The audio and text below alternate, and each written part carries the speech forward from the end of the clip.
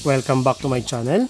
For this video, I will discuss distinguishing rational function, rational equation, and rational inequality, the Module 6 of Grade 11 General Mathematics. Kung bago ka lang sa aking channel, mag-subscribe ka na para tuloy-tuloy ang iyong pag-aaral. All levels ng high school mathematics ang inia-upload dito.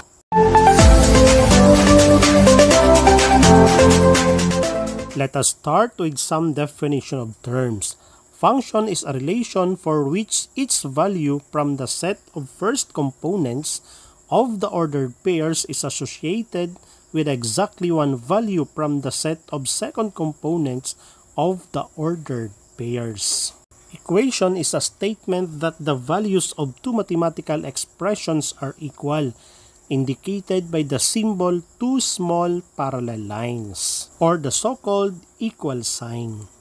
Inequality is the relation between two expressions that are not equal, employing the symbol such that is not equal, is less than, is greater than, is less than or equal, and is greater than or equal. Polynomial is an expression consisting of variables and coefficients that involves the operation of addition, subtraction, and multiplication, non-negative integer exponents of variables. A rational function is the function in the form of f of x equals p of x over q of x, where p of x and q of x are polynomials and q of x is not equal to 0. It involves rational expressions, two variables x and f of x, and use an equal sign. Example, f of x equals 2x over 3 minus x plus 5 all over 4x. A rational equation is an equation involving rational expressions. It involves rational expressions, only one variable, and an equal sign. Example, 2x minus 5 all over x minus 7 equals 12. A rational inequality is an inequality involving rational expressions. It involves rational expressions, only one variable x, and have one of the following inequality symbols: less than, greater than, less than or equal to, or greater than or equal to. Example, 3x over 4 plus 5x minus 3 all over 2 is less than 2 over 3x. Less than can be changed to greater than, to less than or equal to, or greater than or equal to. For our activity, we will identify whether the given are rational function, rational equation, or rational inequality. Number 1, 2 over 3x plus 4x over 6 equals 1 is a rational inequality. It has a rational expression and has an equal sign.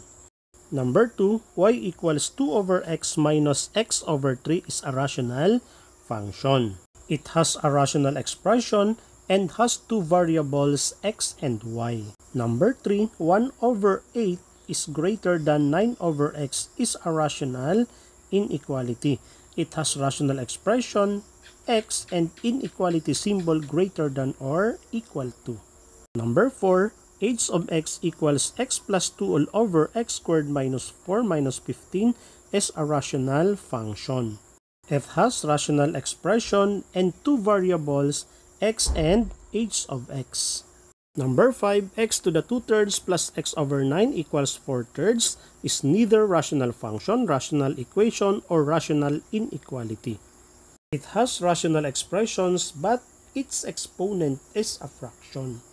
Number 6, 2 square root of x plus 1 all over x minus 7 is less than 8 is neither rational function, rational equation, or rational inequality. It has rational expression but has a variable inside the radical sign. 7, x plus 1 equals negative 1 over x is a rational equation. It has a rational expression and an equal sign. Number 8, 6 over 5 is greater than 1 over x is a rational inequality.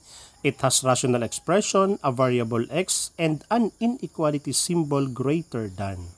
9, 2x equals 7 plus x all over 2 minus 15 is a rational equation. It has rational expression and an equal sign. And last, number 10, x squared equals x over 9 minus 4/3 is a rational equation. It has rational expression and an equal sign. Muli, kung nagustuhan mo at nakatulong sa iyo ang video na ito, please like. At pakishare mo na rin para makatulong din tayo sa iba.